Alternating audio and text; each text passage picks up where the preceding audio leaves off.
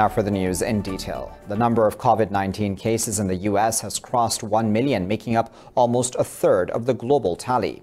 The death toll in the country has crossed 58,000 as over 2,200 people died in the last 24 hours. Worldwide, the number of deaths is over 217,000, with more than 3.1 million infection cases. More on that now in this report.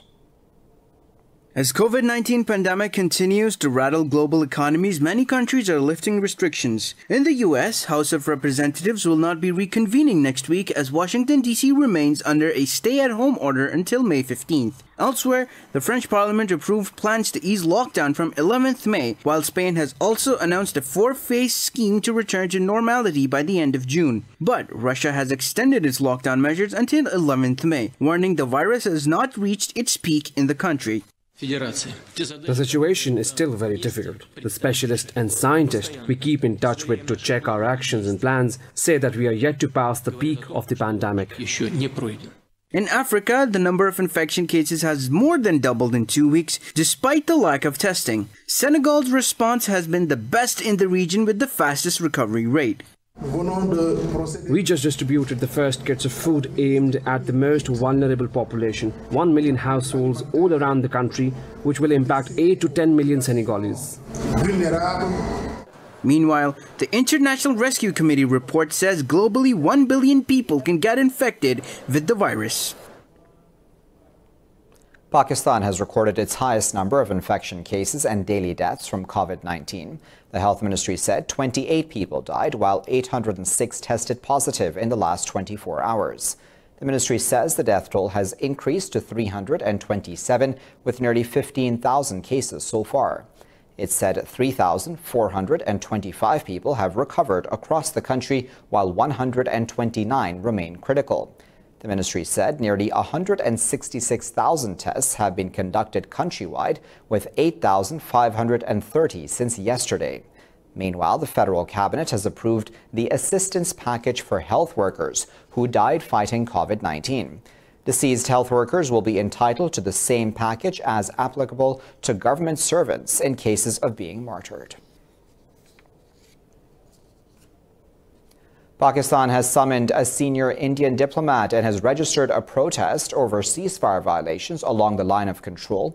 In a statement, the Foreign Office said such senseless actions by Indian troops violate the 2003 ceasefire agreement and international law. The office said due to indiscriminate firing by Indian forces in the Rakhchikri sector, 2 women were wounded. It said egregious violations of international law reflect consistent Indian attempts to escalate the situation along the LOC. It said raising tensions along the border, India cannot divert attention from the grave human rights situation in occupied Kashmir. The office said India has so far committed 913 ceasefire violations along the line of control and working boundary. Indian forces have martyred 2 more youth in Shopian district of occupied Kashmir. Occupation troops targeted the civilians during a cordon and search operation in Zainapura area of the district. Hundreds of locals took to the streets to protest the killings of innocent civilians.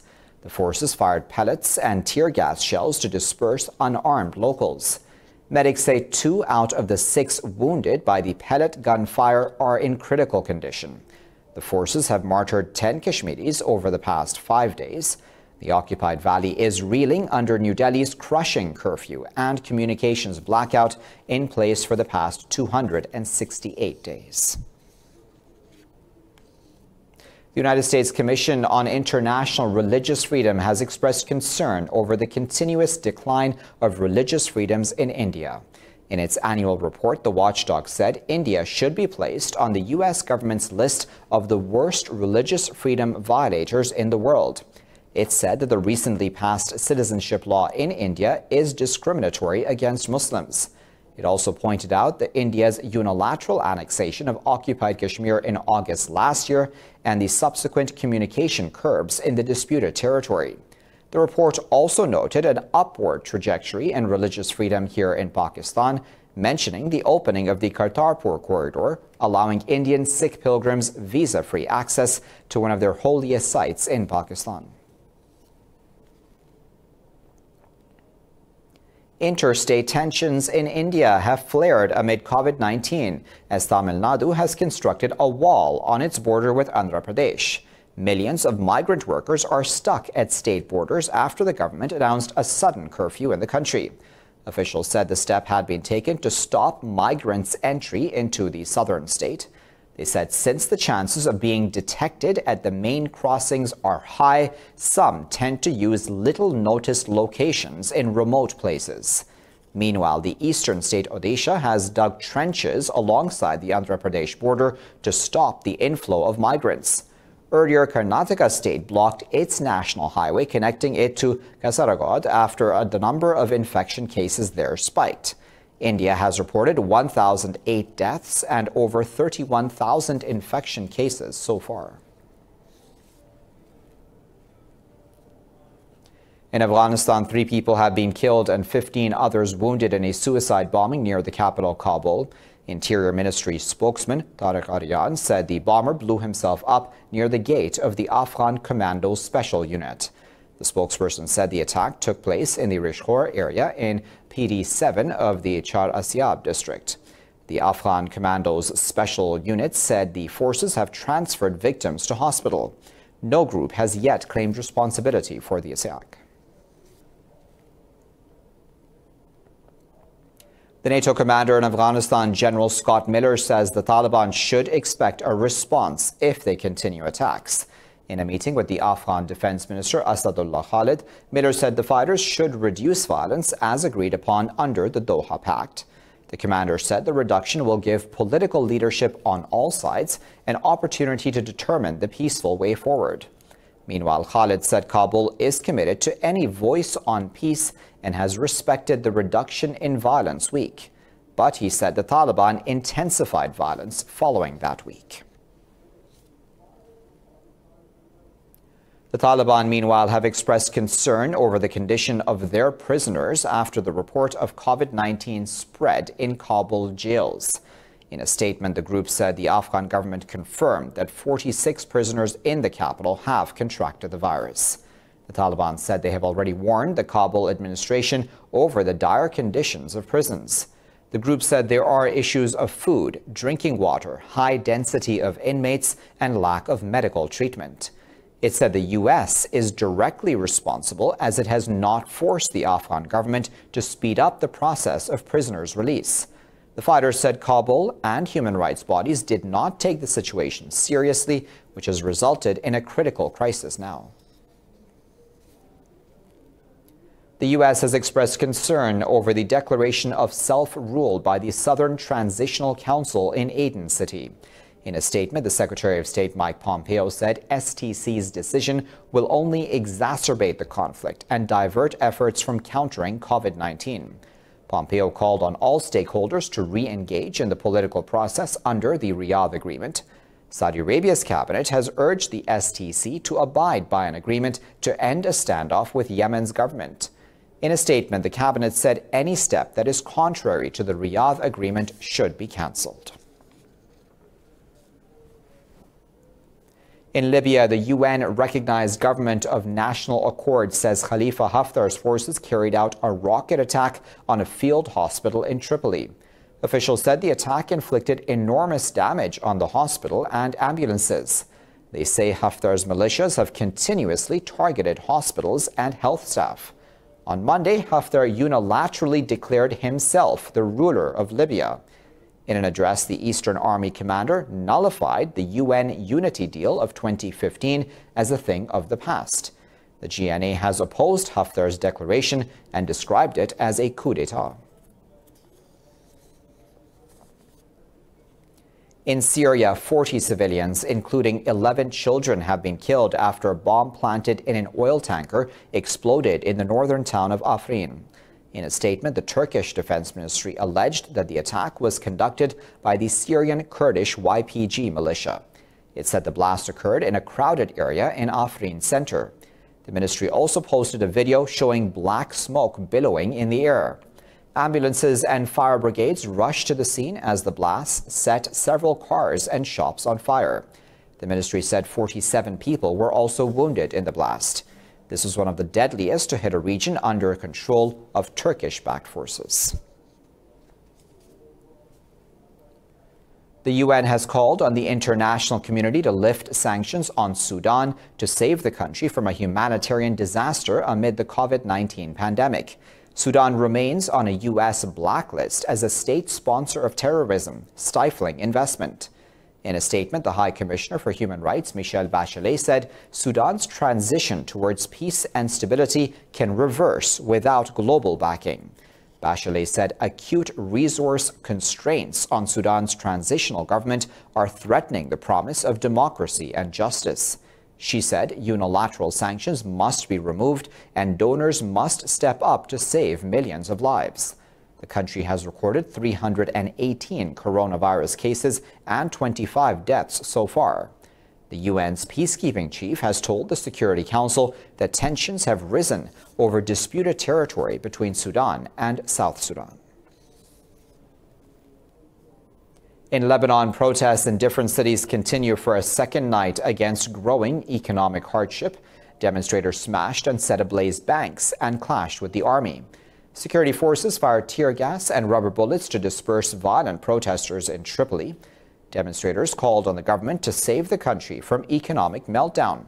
Protesters in the southern city of Sidon hurled petrol bombs at a central bank building and set its exterior on fire. Yesterday, a protester succumbed to death after sustaining bullet wounds from the army in Tripoli. This is the beginning of the road. What you're seeing today is the beginning of the journey. It still did not start. This is the beginning of the journey. Let them bear with the pain and the anger of the streets. We are daily workers. If we work, we eat. If we don't work, we don't eat. May God change the situation for the better. Guillaume Soro, the former rebel leader running for president in the Ivory Coast, has been convicted on embezzlement charges in absentia. The presidential candidate has been sentenced to 20 years in prison. The verdict was announced after a trial that lasted only a few hours and was boycotted by Soro's lawyers. Soro is likely to be excluded from October's election when President Alassane Ouattara is due to step down. Prosecutors issued an arrest warrant for Soro in December, just before he planned to return home from Europe to launch his campaign. Soro was issued an arrest warrant for allegedly plotting a coup against his former ally, Ouattara's government, and stealing public funds. Soro has denied the charges, which he says are intended to prevent him from challenging Ouattara's preferred successor, Prime Minister Amadou Gon Coulibaly, in the election. I'll be back after this break with more news. Stay tuned for that.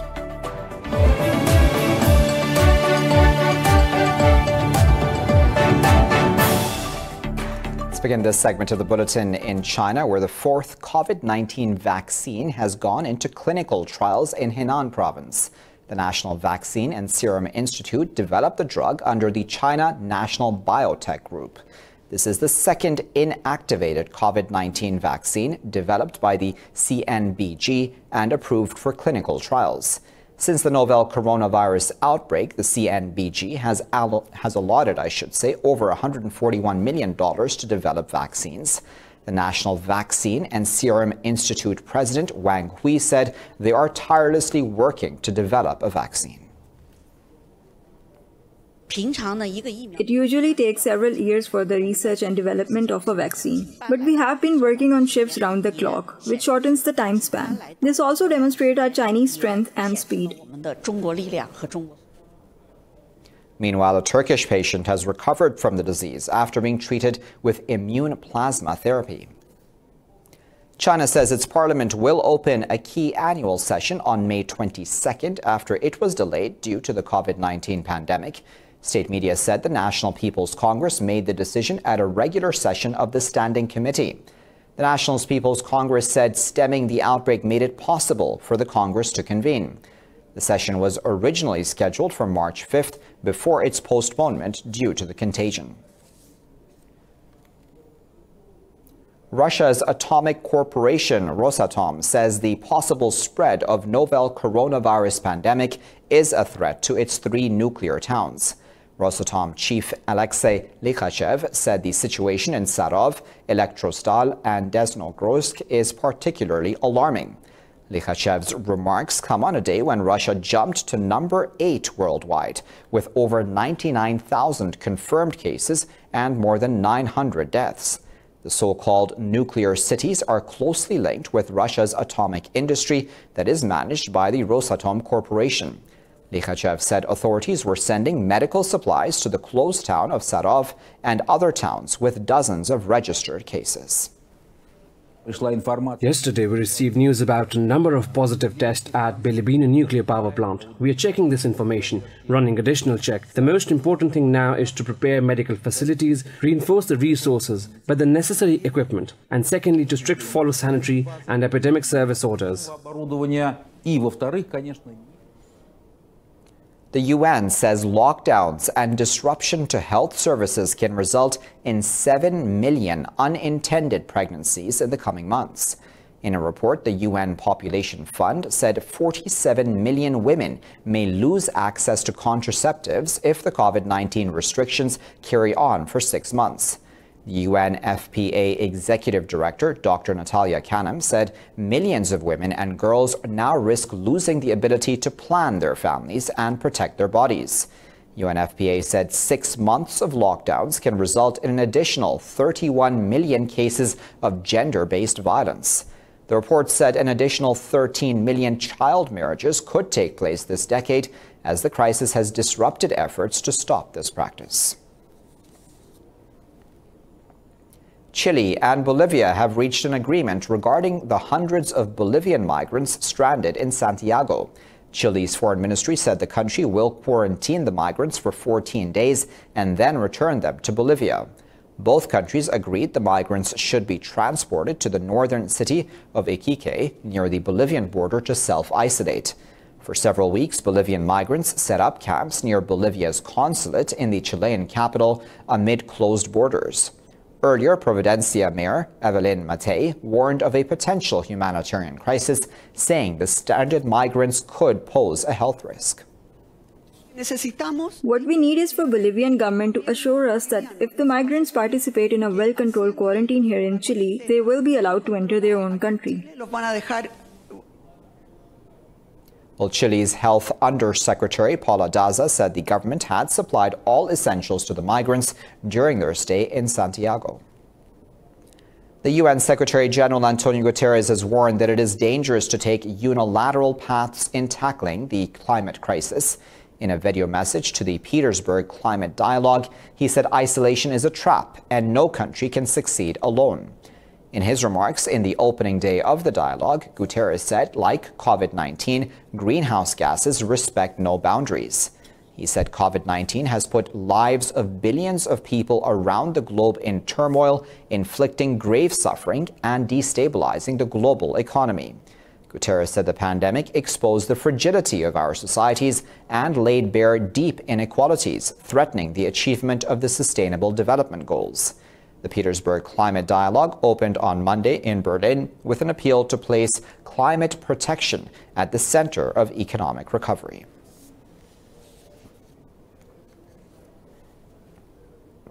Bollywood and Hollywood actor Irfan Khan has passed away in India after a prolonged battle with cancer. He was admitted to a hospital in Mumbai after a colon infection yesterday. In a statement, the actor's team said Khan was a strong soul who fought till the very end and always inspired everyone. Referring to his cancer disease, the team said he fought many battles that came with it. Khan was among the first Indian actors to make a consistent mark in Western cinema, acting in movies like The Life of Pi and Jurassic World. The actor was diagnosed with cancer in 2018 and went to England for treatment.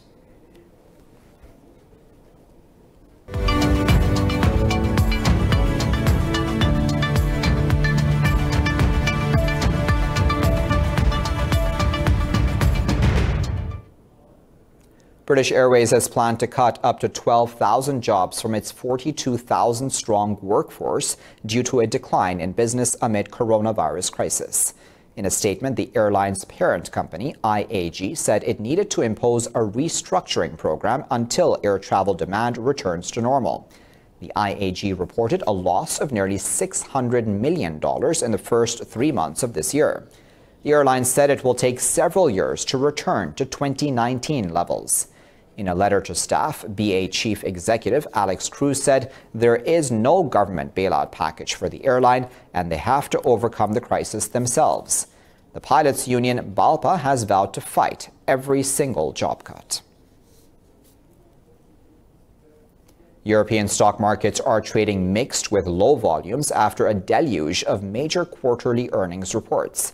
Investors stayed mute ahead of a monetary policy decision from the U.S. Federal Reserve due to be announced later in the day. London's FTSE 100 has gained over 0.5%. Frankfurt's DAX is trading fractionally higher, while the CAC 40 in Paris is trading marginally lower. Major companies including Airbus, Deutsche Bank, Barclays, GSK, and Volkswagen reported their earnings. Barclays posted a 42% fall in first quarter net profit year-on-year, while Standard Chartered reported a 12% fall in profit. In Asia, Seoul's Kospi led the gains, closing over 0.5% higher, while the Shanghai Composite traded nearly 0.5% higher as well. Meanwhile, the international benchmark Brent crude oil price has gained over 4%, while the U.S. WTI crude price has surged over 15%.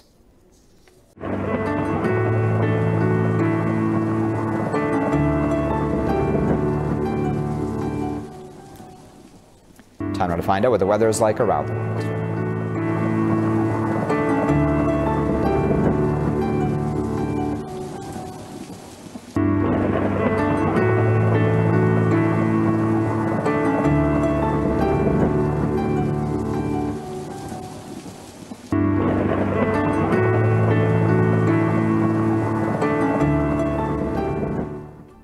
For the latest updates on these and other stories, you can always follow us on our social media at Indus.news. Thanks for watching.